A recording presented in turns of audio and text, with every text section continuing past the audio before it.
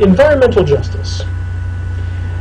As I've mentioned several times, I know more or less jack about environmental policy, so you'll have to bear with me.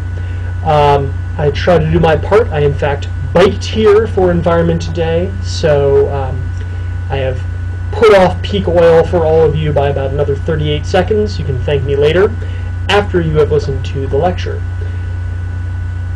One thing to keep in mind, just for context as we go through this, is that to some extent, the kinds of issues that arise for environmental justice may be assimilable to issues that arise for poverty or other kinds of resource distribution and redistribution. Basically, if you think that the issue with having a crummy environmental situation is basically the same as being deprived of any other kind of material good, then a lot of the same things that can be said about poverty can be said about the environment. However, there are some possible additional kinds of concerns that might come up. But certainly in the Sunstein-Posner piece on environmental redistribution towards future generations, and even in the Peter Singer piece, you will see that this looks a lot like discussions of poverty and may even be connected to them. You'll see, however, of course, in the Sagoff piece that there might be other ways of thinking about it. And as a policy person, what kind of model you use for approaching the environment may actually be pretty important. But let's get down to the nitty-gritty. So, big issues for environmental justice. The first is just environmental quality is important to how well your life is going. Even if you are not an avid outdoorsman, the quality of the environment matters for your life. You need clean water, you need reasonably clean air, you need plants and possibly animals to eat, that sort of thing. So, like anything else, the reason we care about it is that it affects how well our lives are going. Similarly to the poverty issue, different people have different impact from the environment. There are some extremes of this. We were just talking in my international law class the other day about the Maldives. If global warming continues, the Maldives may go away. There may no longer be a Maldives. Other people will be harmed in less dramatic fashion if the current models of climate change go on. Increased desertification in the Sahara. Some people may actually be benefited. To my understanding, that current models of climate change predict that, for instance, parts of Russia and of Canada that are currently too cold for serious agriculture may become breadbaskets. So some people will actually benefit from climate change. And the distribution of this is not in any obvious sense fair. The Maldives are not reaping the penalty for being excessive polluters if they go underwater. In fact, they're a pretty small country that probably does less than its share of pollution. So we might, as a policy matter, think that there's some reason for us to do something about this, at least if we can. In addition to being inequitably distributed across people now, the burdens may also be distributed inequitably across generations. When I drive my Hummer down to the corner store and then leave it idling for 20 minutes, that's great for me because it stays nice and warm and toasty in the Hummer. You know, I don't have to change my radio presets. I can sort of blast it out the windows while I'm in the store, get all of that good stuff. But, you know, my daughter may not be very happy about this when she has to pay for more expensive oil or when there's worse pollution and that sort of thing. And, you know, she has no control over this. I mean, every time she tries to tell me to turn the car off, I just ignore her. She's 4. You know, she can't do anything about it. And the last part of this, to keep in mind, this goes back to what I was saying a minute ago, is aside from these issues about the burdens that it inflicts on people, maybe we have some inherent reasons to protect the environment. It might be that the environment is valuable even aside from any effect it has on people. And again, as a policymaker, it's a kind of a deep question, how, if at all, you take any of that sort of thing into account. So let's start with this last question about why the environment is valuable? The most obvious answer, and this goes back to this is the taxonomy from the Zuckerman's Dilemma piece. Hoping all of you get the reference. If you don't, Charlotte's Web, it's a nice little charming little book. So the first way in which we might value the environment is instrumentally. This is kind of the most obvious way. It's the way that is perhaps most natural for policymakers to think about.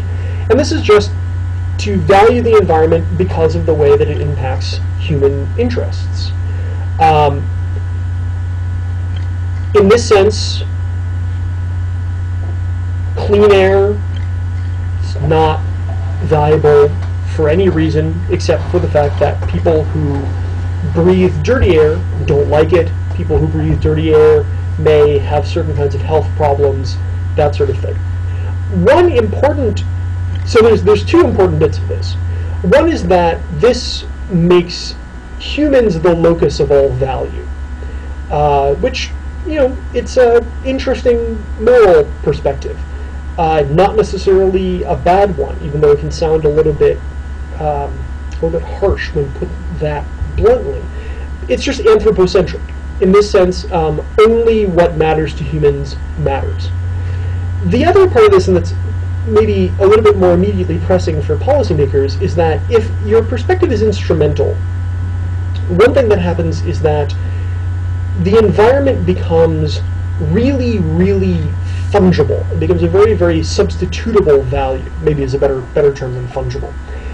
This comes out really strongly in the Sunstein piece, and it's kind of a suppressed ethical premise of their piece, is that if all that matters about the environment is its instrumental value, then if we can replace a healthy environment with some other instrument for achieving the same goals for human beings, it's exactly as good, right? So this is sort of the idea that if we make the world a lot, say, warmer, you end up with a situation where global warming makes it uncomfortably hot in a lot of places, but economic growth is such that everyone can have an air conditioner, then this might be a wash on this kind of perspective. If you can, that's a crude analogy, but the idea is that if you can exactly compensate for the bad things of environmental degradation, either by finding some other way to get the thing that you want the environment for, or by providing somebody with something that they like just as much, right? Where if you say, these are the standard kinds of microeconomic bets. If you say, if someone is indifferent between a world with lots of biodiversity and a world with less biodiversity, but where they have a Lamborghini, well, the Lamborghini's not doing the same thing, but at least if they value it equally, then that should be kind of an ethical wash. You should be morally indifferent between the two if the interests are served equally well. For a lot of people resist looking at the environment just in that kind of way. To a lot of people, this doesn't seem to capture it quite right. And this goes, to some extent, a little bit back towards what we were talking about with utilitarianism's problems a few weeks ago. To a lot of people, it seems a little bit off to talk about something like how many disappeared species could you compensate for by giving everyone a Lamborghini? It just seems odd and possibly incomparable. And those folks may be thinking about, those folks, maybe some of you, maybe many of you, may be thinking about the environment in at least one of two additional ways. Almost nobody denies that the environment has an instrumental value. Nobody probably denies that it has an instrumental value. But it might also have at least two other kinds of values. One is that it might have an aesthetic value. And this is a little bit can be a little bit of a mushy concept. The general intuitive idea is that the environment might be valuable, in addition to its instrumental value, might be valuable because it has inherent beauty to it. In this sense, it is like art. Art is not quite comparable, a lot of people think, to other kinds of things that you might have. So you might capture some of this how many species are worth a Lamborghini kind of issue by thinking of the environment as having an inherent aesthetic value. Even if you could sell the Mona Lisa and buy lots and lots of hamburgers, to a lot of people it just seems wrong to try to make aesthetic values convertible that way. On the other hand, aesthetic value is still about what the environment means to people. If we care about forests not just because they're carbon sinks, but also because they're beautiful, well, we're caring about them still in an anthropocentric way. We're still caring about what they mean to human beings. And on this kind of valuation, a beautiful forest that no one could ever visit might not have any sort of meaningful value. But it might still give it a different kind of value than an instrument. And then the third, and to some extent, in some sense, the strongest kind of value that you might place on the environment, not strongest in that it's the most valuable necessarily, but strongest in that it is the most restrictive and the most kind of metaphysically weighty, is that the environment might have a kind of independent moral standing. In this sense, the environment is important in and of itself, regardless of its impact on human interests, and even regardless of the ways in which humans might value it non-instrumentally, in an aesthetic way. The easiest, I think, the easiest case to make this for is for non-human animals. There are a lot of people who find it very plausible to think that non-human animals have rights that are at least to some extent similar to the rights that human beings have. This is a very common reason, for instance, why people become vegetarians. If you are this kind of vegetarian, the idea is that it's not that you are not eating a pig because you're better served by keeping the pig alive. It's not that you're not eating the pig because pigs are beautiful and noble and majestic animals, and you would rather contemplate their beauty than eat them. You're not eating the pig because pigs shouldn't be eaten. The same reason why you wouldn't eat a person, right? When I think about, should I eat a person today? I don't think, well, this person, are they worth more to me alive than in my belly?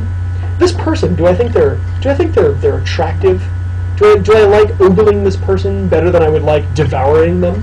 No. If it's one of those things where if I'm even asking the question, do I prefer ogling a person to devouring him? Probably I'm crazy. A lot of people see animals the same way, and we talked about this a little bit back when we talked about utilitarianism. If you think that animals share the basis of moral standing with people, you may very well be willing to extend them a kind of moral status. If you're a utilitarian, lots of utilitarians are vegetarians and are interested in animal rights. Peter Singer, notably among them, wrote a book called Animal Liberation that's popular among animal rights activists. Lots of utilitarians will say, for instance, hey, you know what? Animals feel pleasure and pain. Animals have preferences. Animals can be happy or sad. Therefore, they have the same kind of moral standing that human beings do. Non-utilitarians might also think this. There's some dispute among non-utilitarians about what the basis of morality is. But even Kantians might feel a bit of a pull of this. For a lot of people who otherwise don't have any problem with eating meat, for instance, the thought of eating a dolphin, or a gorilla, or a monkey, or some other animal that we believe has some degree of higher cognitive capabilities is abhorrent. Right? There are plenty of people who eat meat who, if I said, look, here, have some delicious gorilla, would be horrified by this. Now, as a side issue, there are plenty of people who eat meat who, if I said, here, have this delicious snake, would be horrified, and that's a cultural bound issue. And there probably is something cultural about the gorilla example, too.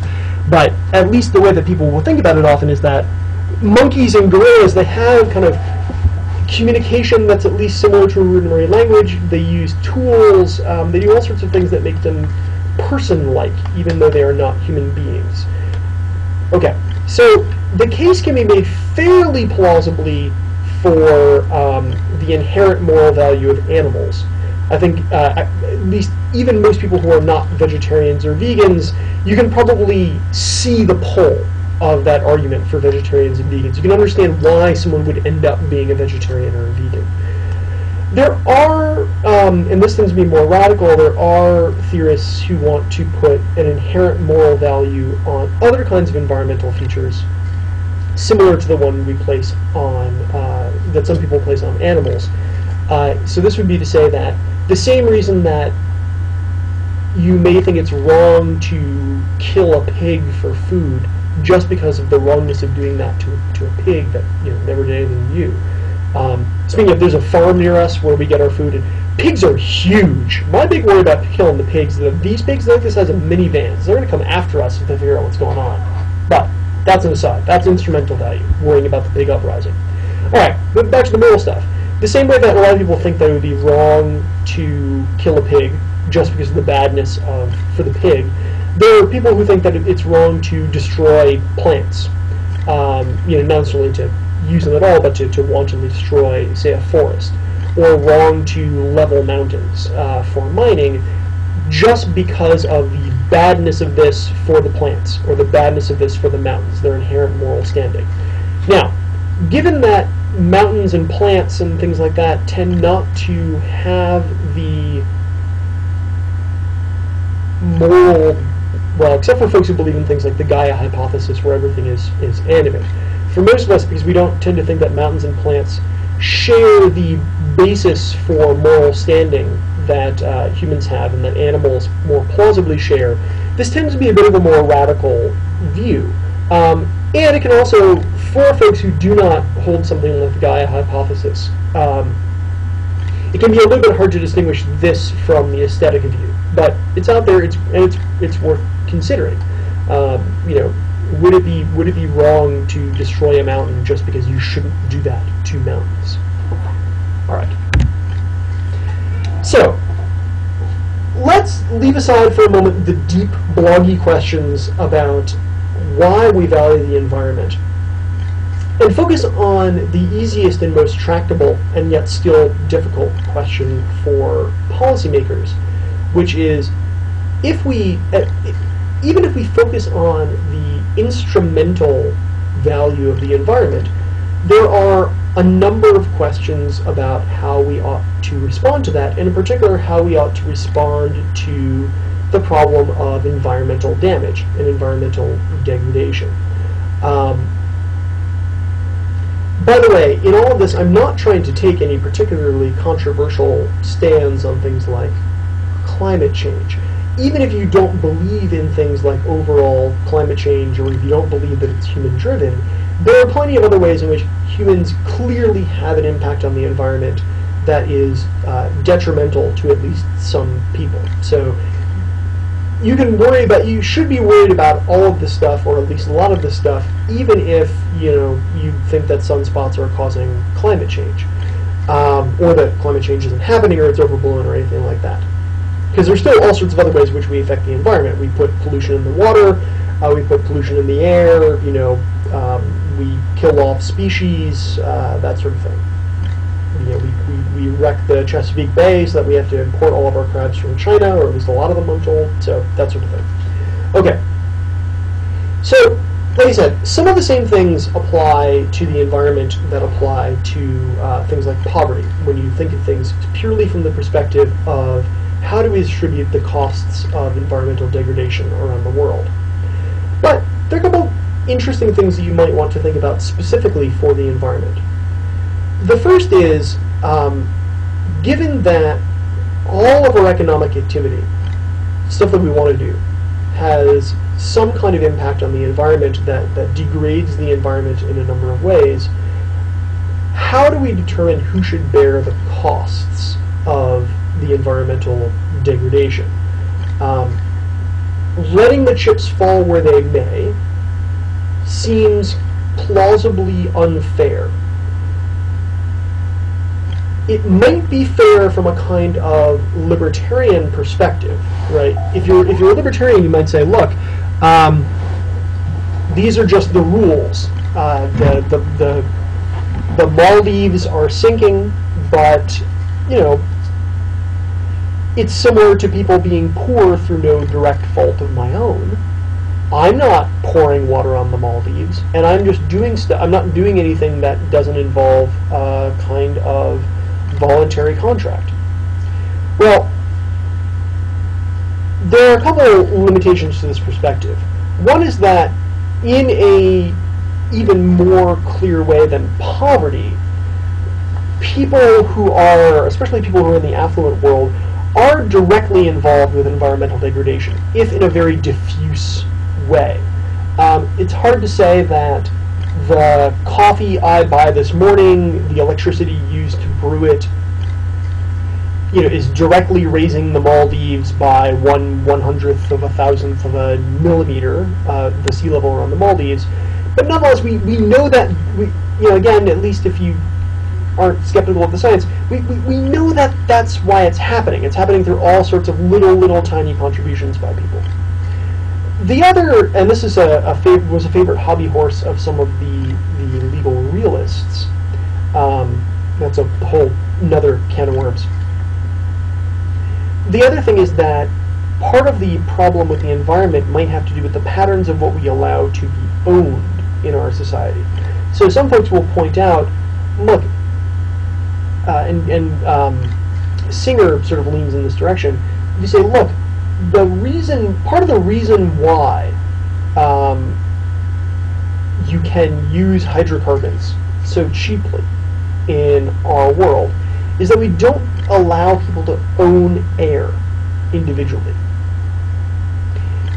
If you allowed me to own a chunk of the air that was mine, well then, if you wanted to drive your car in such a way that your exhaust fumes would get into my air, well then you'd have to sign sort of contract with me, and quite plausibly I would charge you for it. I might not charge you a lot, but I might say, well, everyone who drives their Humvee in Baltimore has to pay me a nickel, because you're going to degrade some of my air. And if you don't want to pay me a nickel, no deal. This would be air on the model of other kinds of property, right? The same way that you can't drive your Humvee across my backyard without checking with me first. I get to own my backyard, but I don't get to own the air above my backyard. If you leave it idling on the street next to me, suddenly I can't do anything. And there are folks, the legal realists like to point out that the things that we allow to be property are kind of arbitrary. And so there are folks who say, look, basically, part of the problem is that we have a system set up where the rules don't allow you to own some of the important environmental things. Now, there are good reasons why we have the system like this. I mean, it would be a logistical nightmare if you allowed people to own chunks of air, right? How do I put barriers up around my air? How do you contract with all these people that you're going to pay nickels to every time you drive your car through Baltimore? Yada, yada, yada. This would be a nightmare. No one would want to do it that way, and it's a good reason why we don't have private property rights in something like air. But at the same time, there have been folks who, even from a basically libertarian perspective, have wanted to say, well, maybe this is why we can have taxes on things like carbon use, because the taxes are there to simulate what the world would be like if I was allowed to own the air. Where it simulates the increased cost, and if we use those taxes to pay for things like environmental cleanup, that simulates the kind of thing that I would do if I owned air, right? I'd take all your nickels and I would use it to buy a fan to blow smog out of my air, something like that. Or I'd use it to buy the Lamborghini that I want more than I want clean air, that sort of thing. Okay, so all of this brings us to this question of, once you decide that somebody's going to pay for all of this, you have a question of who's going to pay.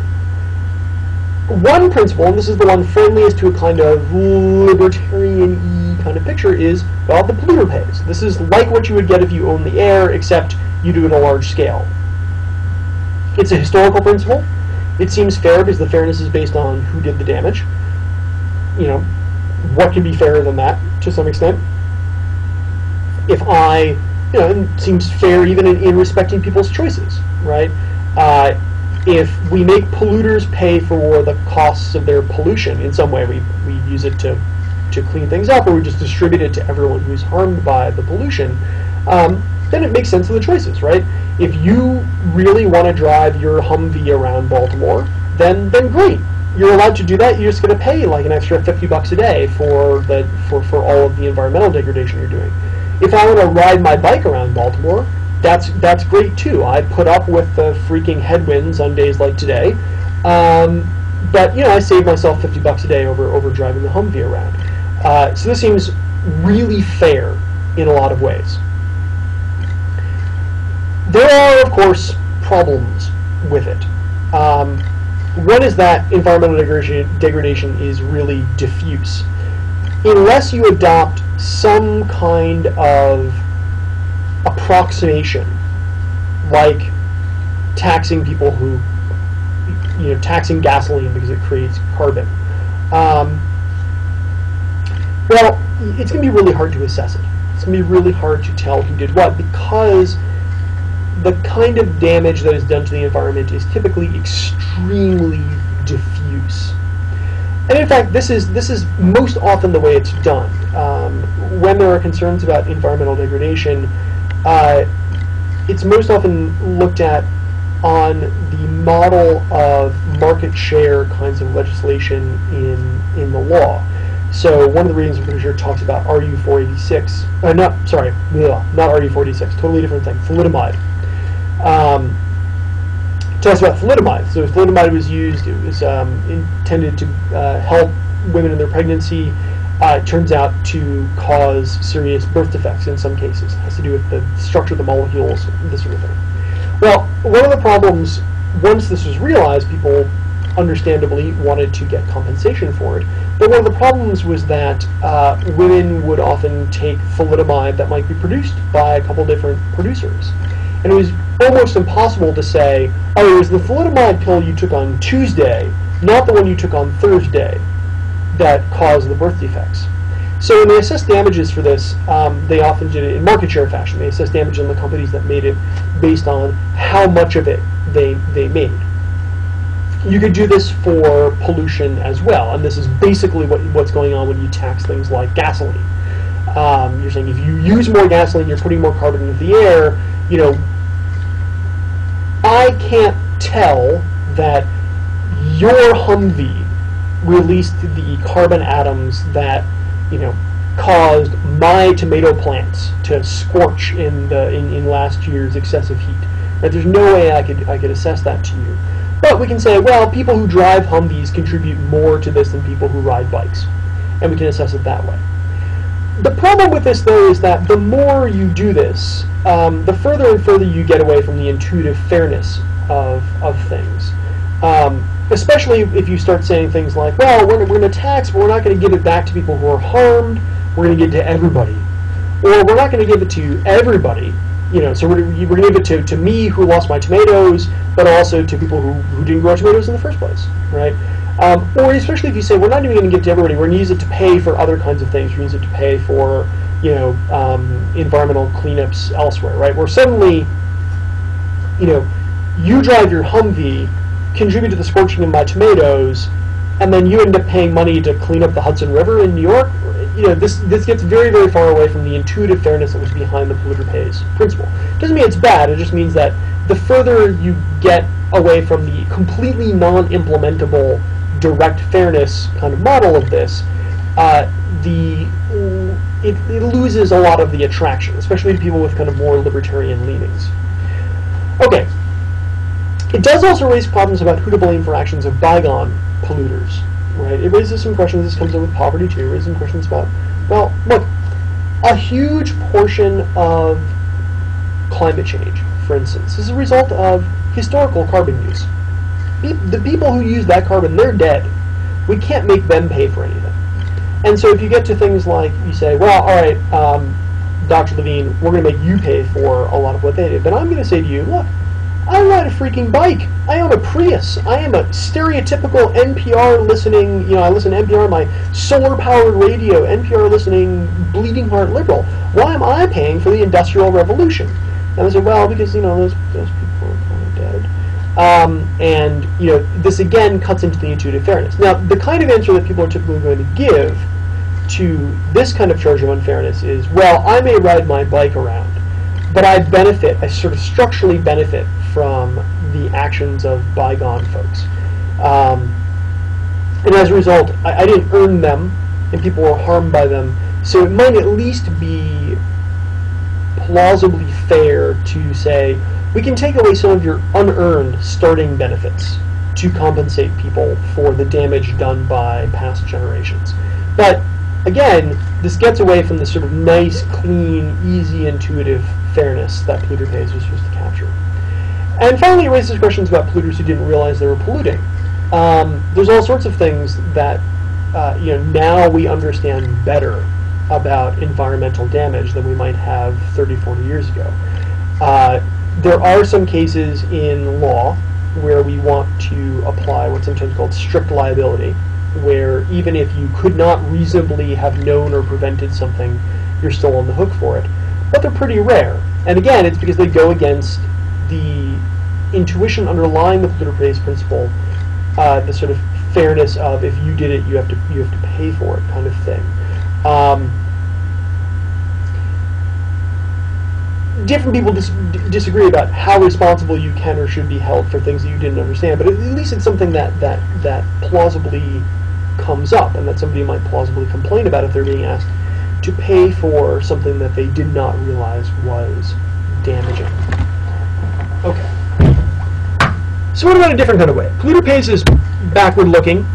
There's a different kind of way of looking at this, which is more the kind of utilitarian or liberal egalitarian-friendly kind of way, if you need to break things down that way, which is some kind of environmental redistribution. And this is largely forward-looking. On this kind of model, forget about how we got here, right? We know we're in a situation where there's been damage to the environment, where if we keep doing things the way we do them and letting the chips fall where they may, there's likely to be additional damage to the environment, and we know that the future damage to the environment, the current environmental situation is not distributed in any way that looks particularly fair, and the future distribution of harms and benefits will not in any way clearly be fair. So what do we do about it forward-looking is the core of the environmental redistribution kind of perspective.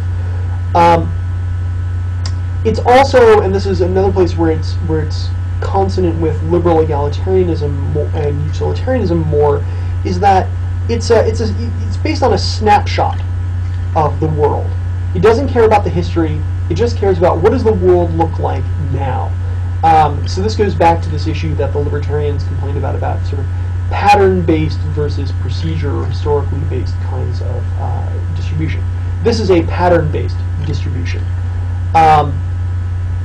One sort of interesting bit about these first two things, by basing it on patterns, by basing it on avoiding the past, is that this may actually privilege wealthy countries in some way. If you grant that wealthier countries have done more things that have contributed to the current state of environmental degradation, saying, all right, let's start from now and go forward, may look a little bit unfair. Because typically the way that this sort of setup would work is you say, all right, well, how much environmental capacity do we have? How much capacity do the oceans have to provide fish and to absorb pollution? How much capacity does the atmosphere have to absorb pollution before we cook ourselves? How much capacity do forests have to regenerate before we run out of paper and carbon sinks and other good things we want from forests? We figure out how much there is, and then we divide it up in some kind of equitable way. We figure out how much you can use, either a total amount or a rate, to avoid the worst case outcomes, and then we divvy that up. All right. This seems fairly plausible. You might recognize this as kind of a really abstract version of something like cap and trade, right? Where the idea behind cap and trade, at least, or a really abstract version of something like the RED program. The idea behind these programs is you have a certain amount of capacity, and you just divide it up. You let people use it however they want, but you only give give them so much. So one of the questions that arises about this, though, is first there's this question of, is this fair, right? If we ignore history in assigning this, for instance, then the amount of the future capacity that the United States receives will not in any meaningful way be based on the question of how much of the world's total environmental capacity did the U.S. already use up, right? That's irrelevant to this kind of question. And if you do want to ask that question, well, then you might have some sort of hybrid model, but you're getting back to the issues about how do we work out polluter pays kinds of things. One of the other issues that arises is, well, assign each what? Who does this get to? I mean, cap and trade typically assigns firms stuff, but that's politically feasible and sort of makes a whole lot of sense if you're looking at it from a policy standpoint. Ethically, it may seem a little bit weird, right? Why does why does Chrysler get carbon, buy a carbon capacity and it doesn't just go to meat? Why do they buy it from the government instead of buying it from meat, for instance? It also might matter, well, how exactly is this divided up? Is each country gets things, but then you're sort of, everyone in the country gets thrown in the same boat, even though there might be significant environmental inequities within the country. Do we give it to individuals? That has a lot going for it in terms of intuitive ethical fairness, but it comes to the problem of, well, how are we going to manage this then, right? Part of the reason we have Chrysler buy carbon credits from the government rather than from me is that, again, we get back to this real logistical nightmare. If you say, all right, everybody on the planet gets $1 worth of carbon, well, suddenly Chrysler's going to get into negotiations with 1 million people or 1 billion people in order to get enough capacity to do what it wants to do. One side issue of this that I know comes up in some environmental policy discussions, though quickly I get out of my depth on it, is how exactly you're going to handle the divvying up once it's there. Do you just give people their capacity to do with what they will, including, for instance, selling it to somebody else, cap and trade style? Or is it that's just your capacity? If you don't use it all up, fine, you have spare capacity, but you can't trade it to someone else. And this would be something like just limiting carbon emissions, right? Or putting rules to increase fuel economy are basically specific policies that are versions of a non-transferable kind of redistribution. And one of the issues that might come with this is that in a world of economic inequity, allowing tradability may have certain kinds of morally questionable effects. The biggest problem that people point to is that it may create kind of environmental hut zones, right, where poor people basically end up living next to these incredibly concentrated loci of environmental degradation and pollution, because you get a kind of feedback loop, right? The dirtiest kinds of firms will, the ones that have the hardest time reducing carbon output or reducing chemical output or other kinds of things that you might split up in your environmental redistribution, they will tend to buy all of that capacity from the companies that can operate in a cleaner fashion. They'll tend to cluster because they can buy land more cheaply because they're degrading it. And that's where poorer people will live, because fancy middle class first worlders like me will pay money to not live next to the factory, whereas other people will live next to the factory or the giant computer garbage dump or whatever else that you have. So there might be some questions about this. Now, the flip side of it, of course, is that if you don't let people transfer it, this raises questions about freedom, right? Basically, if you give me a non-transferable credit or something that represents non-transferable share of the environmental capacity of the world, well, what if I would rather have, a big screen TV than cleaner air? Can't do anything about it. Or even worse, and this starts nudging towards the Sunseed stuff. What if I'd rather have enough food to eat than cleaner air? So, like with poverty, you do get into some kinds of dialectics about the potential coordination effects of not allowing people to choose what they want to do with their stuff versus the potential freedom effects of allowing them to do what they want with their stuff. Okay. Sorry about the phone call. Can't stop anyone from trying to call me while I'm here in the office. Okay. So, a couple of major trade-offs that you might be worried about. Aside from this question about how we distribute the load, there are a couple big trade-offs that are involved with any kind of decisions about environmental capacity. And these are the ones that to some extent drive a lot of the arguments that people have. The arguments are not always phrased in the most perspicuous ways, and emotions tend to run high, but there's really two big sets of trade-offs that tend to underlie a lot of the environmental fights. One is, whenever you're making environmental policy, you are potentially trading off the present versus the future. So a lot of people say, look, is there any difference between being separated in space or being separated in time? Big part of what underlies thinking about the morality of environmental decisions has to do with the idea that we need to care about future generations the way we care about ourselves. But the Sunstein piece, the Sunstein imposter piece, I think raises some interesting questions about, does a real strong focus on environmental protection actually accurately capture that kind of intuition? In fact, what they're essentially arguing is that environmental protection might actually favor wealthier people and future people over poorer people. Get to that in a second. The more obvious question is, how do we and do we discount for future generations? Does it matter when I'm trying to do my policy calculation that someone is going to live 15 generations in the future versus my children or my grandchildren, or versus people now? And it raises some ethical questions about the practice of discounting. So you can, in economics, you almost always discount future things.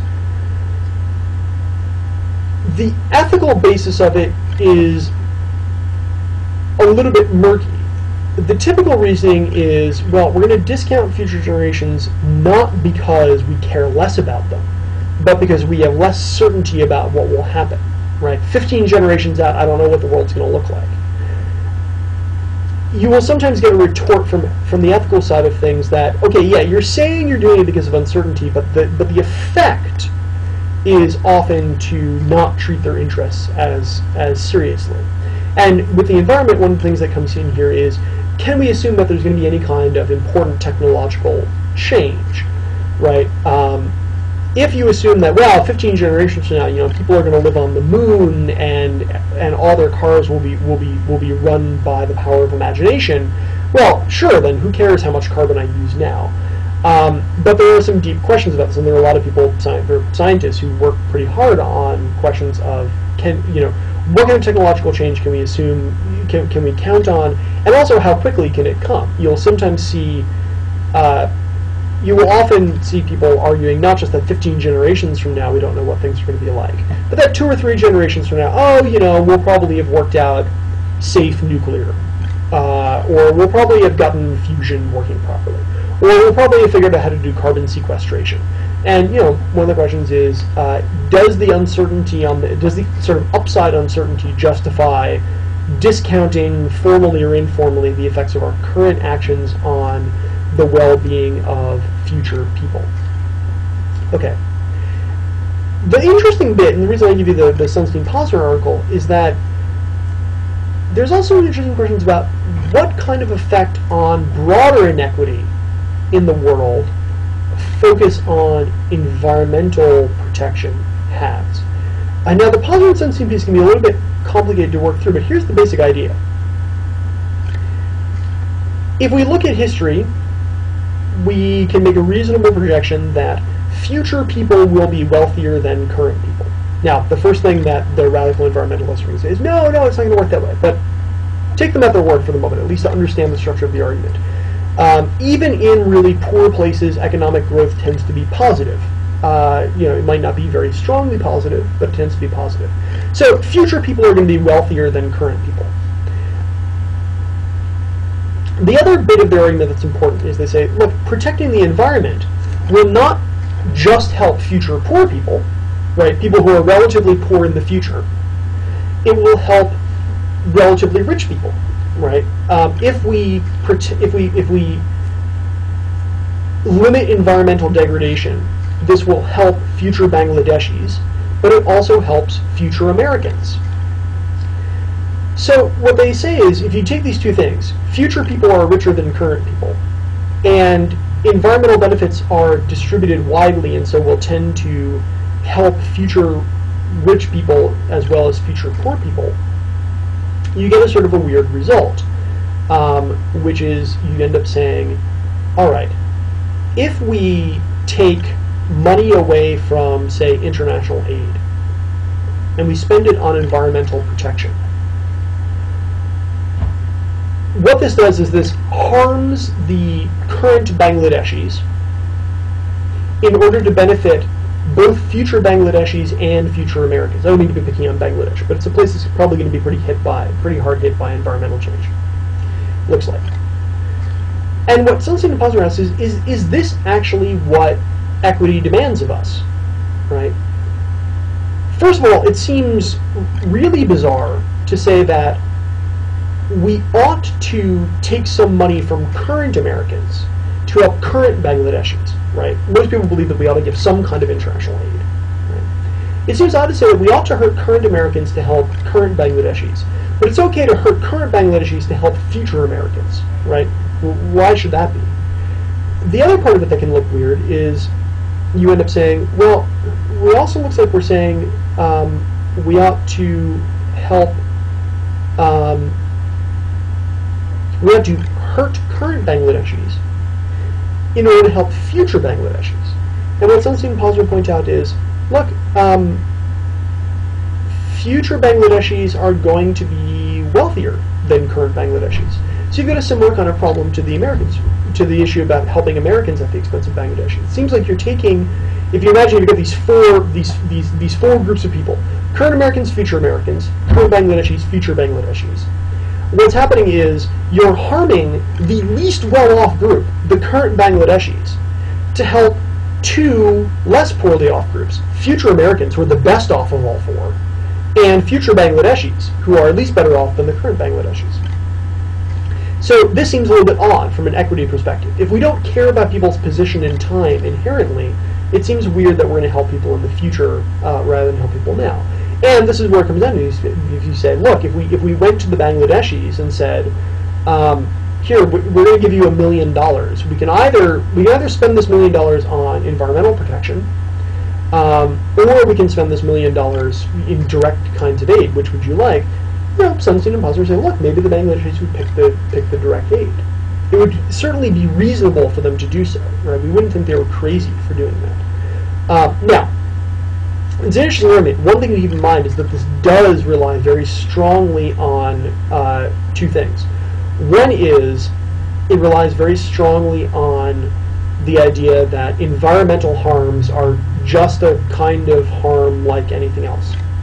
So that if the future Bangladeshis have more cars but a worse environment, they might be overall as well off as if they had fewer cars but a better environment, because we didn't spend the money, we spent the money on environmental protection instead of aid. The other thing is that it basically tends to assume that environmental degradation is a fairly incremental kind of thing, that you're not looking at massive catastrophe in the future, right? So if, on the other hand, you believe that it's not just that rising temperatures are going to make food more expensive, right? But if you believe that rising temperatures are going to stop the Gulf Stream and wreck the atmosphere, right?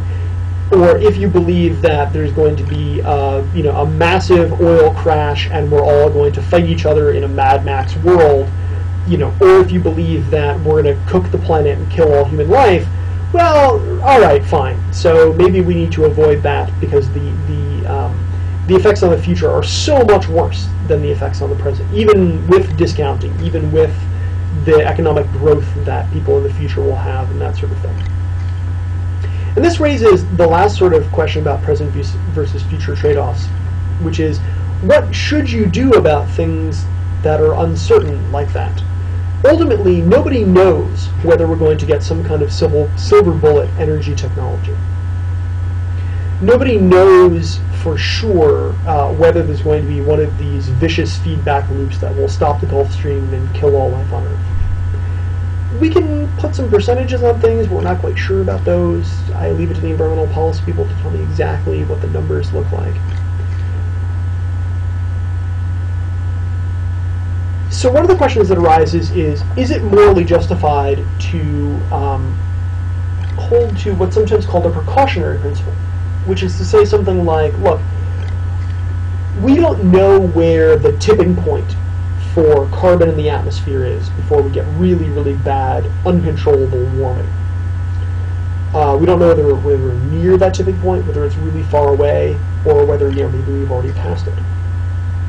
So one kind of approach is to say, well, we don't know where the tipping point is, so why should we worry? Let's not worry about it that much. We might be really far away from it. Other people say, well, no, we don't know where the tipping point is, so oh my God, let's stop now. Let's put the brakes on everything.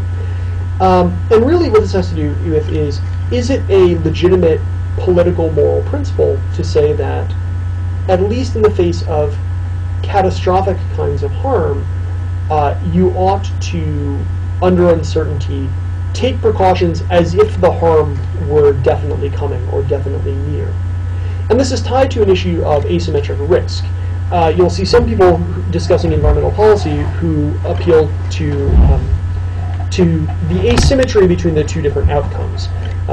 Some of you may recognize this as basically Pascal's wager, where you'll see some people saying, look, we don't know whether the Gulf Stream will stop and kill all life on Earth. But that's really, really bad.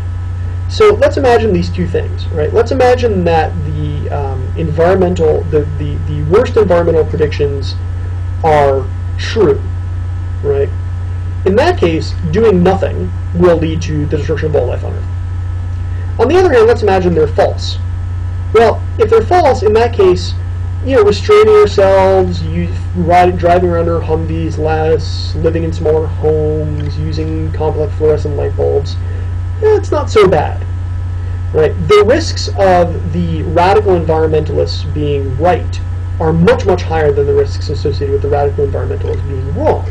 So some people will say, under that kind of situation, that's the kind of situation where the precautionary principle is morally justified.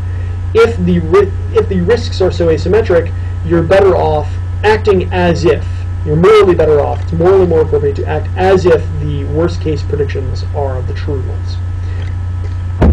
But it is still costly, so not everyone buys that. But part of the present versus future trade-off issue. Okay. The other kind of major trade-off that people talk about, and this is less obvious in the readings, is growth versus sustainability. And the basic problem here is we use natural resources to make stuff. We use the environment to make stuff. As Singer points out, right? Not only do we extract finite natural resources in order to make and do things we want, right? People disagree about how much oil there is, how much you can get out of shale, and that sort of thing. But we all know it's finite. There's a limited amount of it. We also use the environment as part of the process. This is where Singer really worries about the atmosphere, right? We dump pollutants into the atmosphere as a byproduct of doing all sorts of other cool stuff we want to do, like driving around in our cars and making our iPads. And we know that there's a finite carrying capacity for things like the atmosphere and the oceans. So if you're talking about economic growth, what you're really talking about is people having more of the cool stuff that they want, doing more of the cool stuff that they want to do. And all of that takes natural resources. So it seems kind of intuitive, certainly has been intuitive to a lot of people, that you can't keep growing the economy forever. at least not under the current situation that we have. This is Herman Daly, late of the School of Public Policy, really worried about this, where the standard Econ 101 models imply that the economy can grow infinitely, and it's usually good to grow your economy, right? You never hear a president saying, in my term, what I'm looking for is a 0% GDP growth. No, people want GDP growth to be higher and higher and higher. But the more you raise your GDP, the more environmental resources you consume. So there is this deep question. It's partly empirical and partly moral. The empirical one is the can we, and the moral one is really the should we in a lot of ways.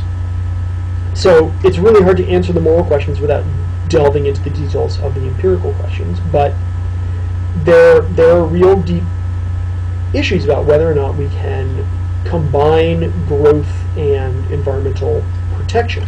So it's a trade-off between growth and stability. Now, it might be that people like Daly are not sanguine enough about technology, right?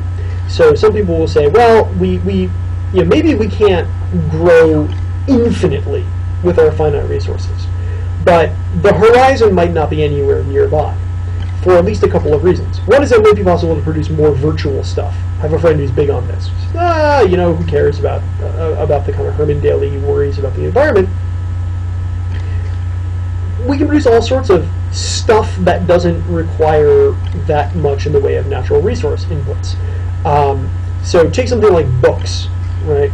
I have a lot of books in my house and in my office that are made out of paper. If you want to make more paper books, you got to cut trees down. You got to transport them with fuel all over the place. On the other hand, I also have a bunch of books that live on my laptop or on my tablet, right?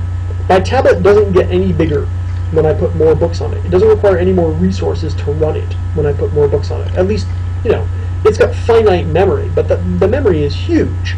I could probably put a scanned copy of every book I've ever owned in my life on my little tablet. I don't know if that's true. If we OCR'd it, I'd probably do it.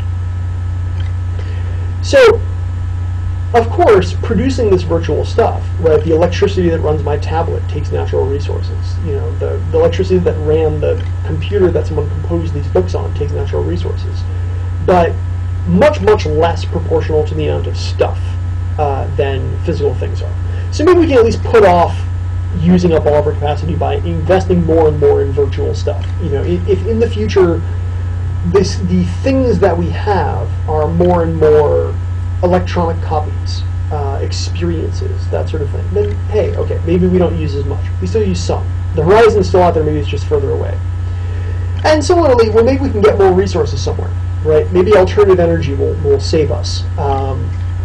Maybe we can start making all of our electricity out of things like solar, right? Solar is not unlimited, but when the solar stops, there's a lot of it. And when the solar stops, we're going to have bigger problems like the sun blowing up than we do with with our electricity running out. Now, with alternative energy, of course, the big limitation is it's not clear how close to fruition a lot of these things are. And so again, you get a moral question: well, how much should we bet on this? Right? Should we keep using fossil fuels, for instance, at the rate we're using them, betting that, well, we'll figure out solar by the time peak oil hits us? Or do we say, no, let's stop now, at least until we figure these things out? When we figure out solar, then go crazy with your Humvee, but until then we should stop it. And there might also be, in addition to alternative energy, there might be resources elsewhere in the universe. A lot of the assumptions behind the concerns about the environment are that we've only got one Earth. Maybe there are other places we could go, but again, the issue with things like moon bases is that right now they're more or less science fictional. We don't have any sort of there's no moon colony on the horizon. I don't mean to call Newt Gingrich a liar. He just might be a little bit over optimistic, at least that he could do that within his term. Now, if you worry a lot about this stuff and you don't think we're going to get the moon base, then this is part of what leads to some of the radical solutions that people have proposed to environmental problems. So Herman Daly was a famous advocate of, or is a famous advocate of, the steady state economy, where you have a radically different looking economy, where the government controls all inputs. The government controls how much electricity, how much fuel, everything that people are allowed to use. You otherwise, my understanding of the steady state, at least the Daly version, is you otherwise let things run the way that people run them, but you radically throttle the inputs to make sure that you've got enough to last for generations. That would look pretty different. You know, that would be an economy aiming at 0% growth, basically. You also have a strand in environmental thinking that advocates a kind of primitivism. You know, not completely necessarily, but there are people who say, look, we just, at the end of the day, we have to radically simplify our lives. Putting compact fluorescent light bulbs in your house, biking to work, yeah, that's great, right?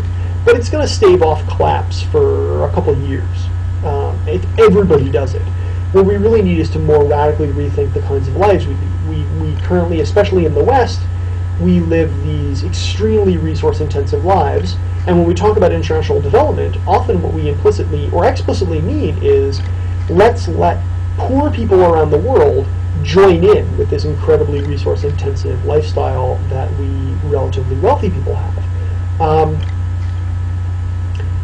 That may not be the way to go, say the primitivists. You know, the way to go might be to, you know, get rid of the incredibly resource-intensive lifestyle that people in the West have.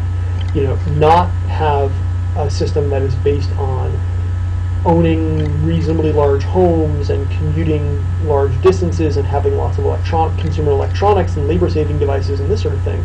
But, you know, focus on having small homes, living close to the earth, having distributed agriculture, you know, that sort of thing.